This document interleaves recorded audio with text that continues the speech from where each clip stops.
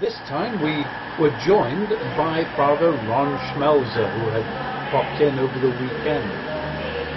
We left Sheffield by train, the cross-country train. We gave them a lot of business during your stay here. But this was a fast, comfortable train, and we travelled, of course, in first class. The journey to York only took 50 minutes. And once we were there, we just pretty much just walked over the platform to get inside the National Railway Museum. This collection has 103 locomotives and 177 other items of rolling stock, and it tells the story of the railway all the way from the Rocket to the Eurostar. Now there's an early carriage for you. That was an early first class. We did better. But you were fascinated by all of these wonderful trains. This little exhibit was the bullet train from Japan.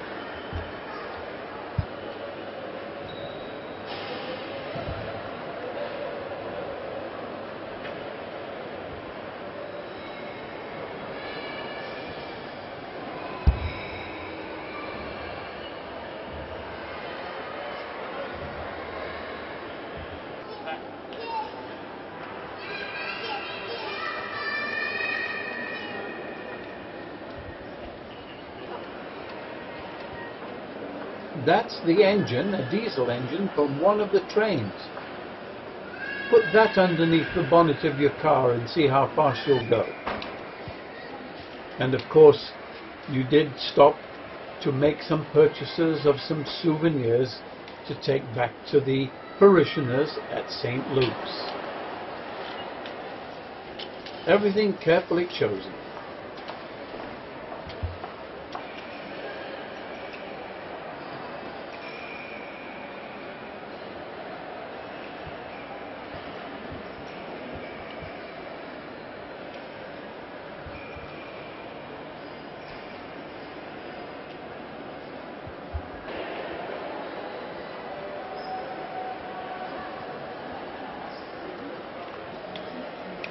Now there's the Rocket.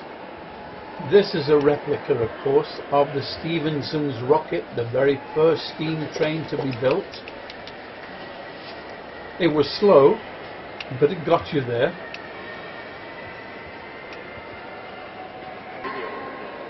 But a very impressive piece of engineering when you come to think of it.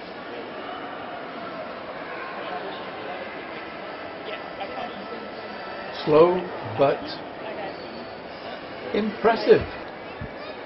And here is the fastest steam train in the world, and we had to get you posed next to this.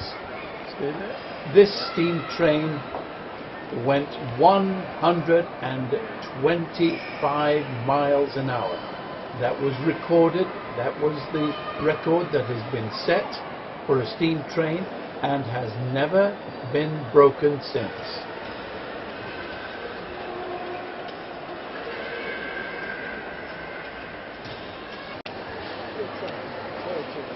It does. But when you get Bill next to the wheels, and you realize the wheels are bigger than him.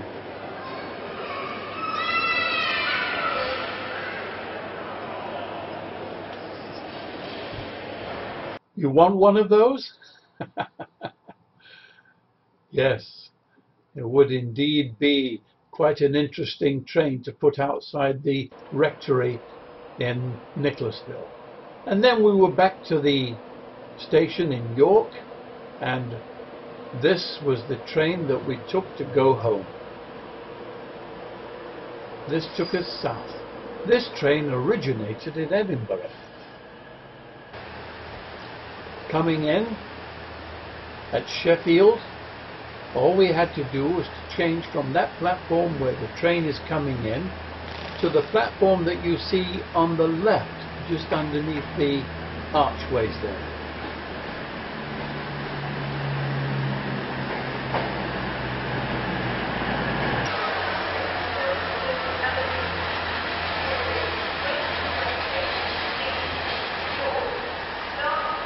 Then we were on the commuter train and on our way, the 10-minute journey into Woongjong, and another day of it.